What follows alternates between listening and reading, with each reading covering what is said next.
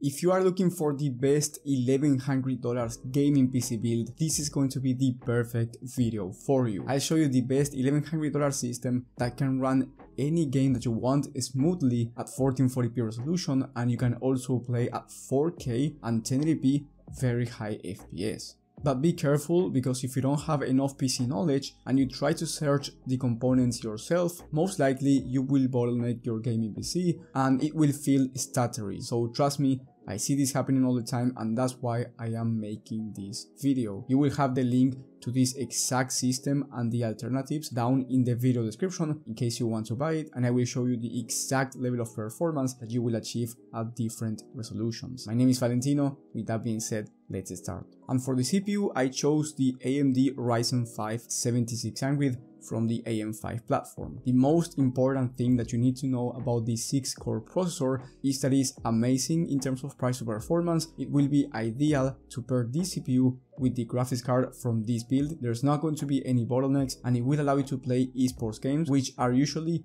high CPU demanding at 240 plus FPS when it comes to 1440p resolution. So you can buy a 240Hz 1440p monitor and take full advantage of it, or even a 360Hz one if you want to play games like Valorant or CS2. Now, this CPU is also very upgradable down the line because of the platform, which I will be talking about in just a second after talking about the CPU cooler. For around $18, you can get the ID Cooling SE214XT, which is going to be an amazing choice in my opinion, because it's going to make the whole gaming experience more quiet. The aesthetics are going to look better. Now, as I said before, this system is very upgradable, and the reason why is because of the motherboard and the platform. Here you get the ASRock B650M Pro RS, and since you are on the AM5 platform, very upgradable over time, and big thumbs up in terms of upgradability. In terms of memory, you get 32 gigs of DDR5 at 6000 MHz. Now, if you are a beginner, you probably don't understand, but this is basically the sweet spot for gaming, very good speeds, and you will be able to do streaming and content creation because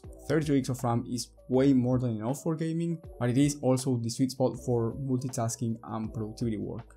In terms of storage, you get a 1TB SSD, so you can download plenty of games, but if you ever need more storage, since this system, as I said before, is upgradable, you can also upgrade the storage pretty easily, and it's not going to be an expensive upgrade, so if you're ever running out of storage, you can upgrade down the line. Then for the graphics card, and probably the most important part when it comes to a gaming PC in terms of performance, we have the AMD RX 7800XT. This is one of the best price to performance 1440p graphics cards out there, and in terms of gaming performance, in the latest most high demanding titles, in a test with those type of games, the 7800XT was able to average around 100 FPS when it comes to high to ultra settings, so that's a very good level of performance considering we are talking about 1440p ultra in high demanding games. And as I said before, if you want to play esports shooters, you will be able to achieve 240 plus FPS, possibly 360 plus FPS depending on the settings that you are playing at.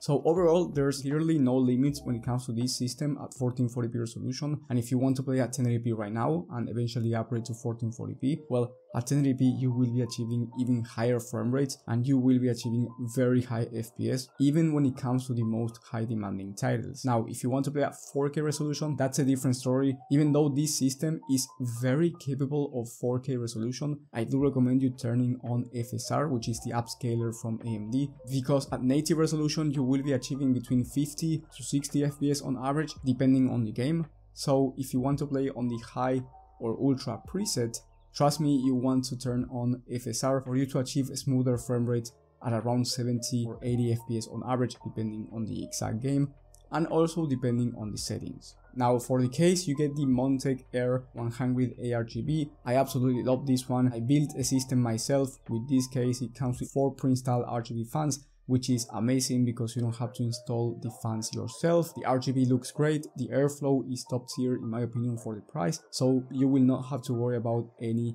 bottlenecks when it comes to your airflow. And last but not least, we have the power supply, and I went with the NZXT C750. This one is A tier rated, so top quality well branded, and 750 watts is going to be enough for this system, and also for some upgrades in case you want to upgrade, for example, your CPU to the fastest one in the market. 750 watts power supply is going to be way more than enough, and most importantly, since it's A-tier rated, your PC will not explode. Now, the total price for this exact system by the time of filming is $1,118. Maybe when you're watching this, the price is different. It might be lower, it might be higher, but I do recommend you checking the latest prices and availability from the links down below.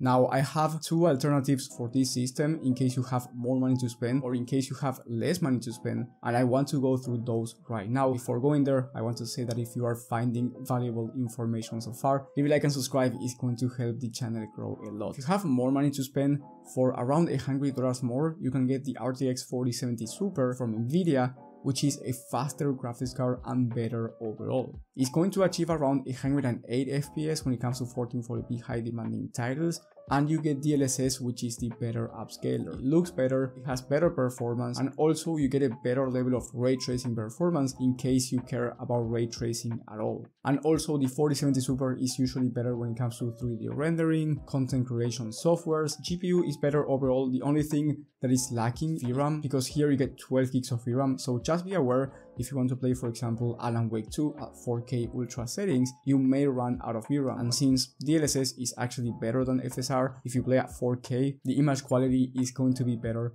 and so is going to be the performance. The total price for this system with the 4070 Super instead is $1,260. Remember that you will have every alternative mentioned down in the video description. And then if you have less money to spend, I recommend you going for the Ryzen 5 7500F processor. Now you can only buy this one through AliExpress, so it might take a bit longer to ship to your house, but the 7500F is going for around $133 and is very similar compared to the Ryzen 5 7600 when it comes to gaming performance. Most likely you will not even notice the difference. So if you are willing to buy from AliExpress and save up some money, go with the 7500F. And I also recommend you replacing the case from the Montech Air to the Fractal Design Pop Mini Air RGB. This one is top tier in terms of quality and is going for around $10 less. Now, the total price will be around $1,060, so about $50 cheaper than the main system, and you will be basically getting the same level of gaming performance. And if you need my personal PC help, that's going to be the top link in the description. Thank you guys for watching, thank you for the support, and I will see you on the next one.